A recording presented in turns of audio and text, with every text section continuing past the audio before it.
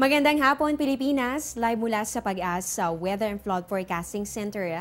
Natin na po ang latest sa lagay ng ating panahon. Ayon po sa Pag-asa, maaaring pong pumasok ang bagyo bukas po yan ng hapon o kaya naman ay gabi. Dito po yan sa loob ng Philippine Area of Responsibility. Kaya naman bilang paghahanda po natin, alamin po natin ang inaasahang weather conditions sa mga susunod na araw base po dito sa 3-day weather forecast ng Pag-asa. Unahin po natin dito sa Baguio City. Para sa mga balak mamasyal dito, inaasahan po natin ang generally fair weather condition bukas, ganoon din po sa Miyerkules. Pero kung balak nyo pong pumunta dyan sa darating po na Huwebes, paghandaan po ninyo ang maulap na kalangitan na magdudulot ng mga pag-ulan at pagkidlat pagkulog. Dito naman sa Metro Manila, inaasahan po natin ang pagkakaroon ng partly cloudy to cloudy skies bukas po yan at magpapatuloy po ito sa Miyerkules. Ang temperatura, posible po yung umabot sa 33 degrees Celsius. Ibig sabihin po nito, mainit at maalinsangang panahon po ang inaasahan natin. Pero pagsapit po ng Thursday, makakaranas na po tayo ng maulap na kalangitan na magdudulot naman ng maulang panahon. Dito naman sa Metro Cebu, para po sa mga nakapagpabook na ng flight, naku, paghandaan po ninyo ang turbulence sa inyo pong biyahe dahil inaasahan po natin magkakaroon po dyan ng cloudy skies with rain showers and thunderstorms. Inaasahan po natin yung temperatura sa pagitan po ito ng 24 to 30 degrees Celsius. Dako naman tayo dito sa Metro Davao para po sa mga relatives or supporters ni President Rodrigo Duterte. Inaasahan naman natin magpapakita po si Haring Araw bukas, pero meron pa rin po chances ng pagkakaroon ng mga pulupulong pag-ulan o pagkidlat pagkulog.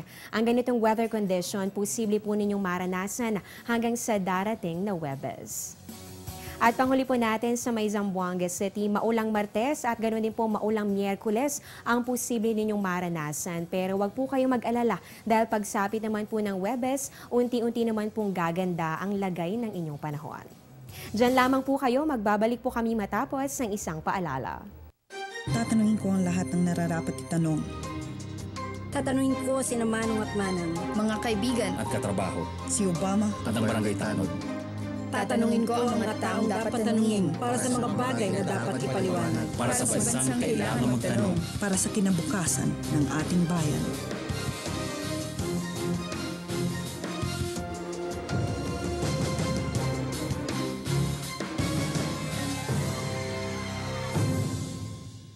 Trending sa social media ang video at pictures ng makapal at mataas na ulap na nabuo sa bandang Tacloban nitong weekend.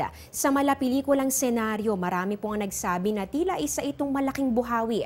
Ikinabahala ito ng mga taga-Tacloban lalo pa at sariwa pa rin sa iba ang pananalasa ng Bagyong Yolanda noong 2013. Paliwanag naman po ni Pag-asa weather forecaster Jory Lois, ito po'y isang supercell thunderstorm, ang pinakamatindi o pinakamalalang uri ng thunderstorm.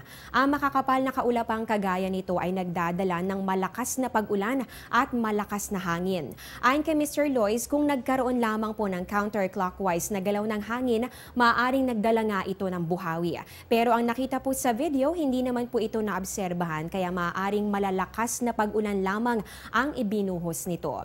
Pinapayuhan po ang lahat na maging mapanuri at panatilihin po ang pagmomonitor lalo pa at isang bagyo ang nagbabadyang pumasok ng ating Philippine Area of Responsibility. Yan po ang latest mula po dito sa Pag-asa. Abangan niyo po ang susunod kong update mamayang 4:30 ng hapon. Dito pa rin po yan sa Telebisyon ng Bayan. Ako po ang inyong weather lover, Amor Larrosa, na nagsasabing ang taong handa at may nahon, kayang lagpasan ang hamon ng panahon. Magandang hapon po sa inyong lahat.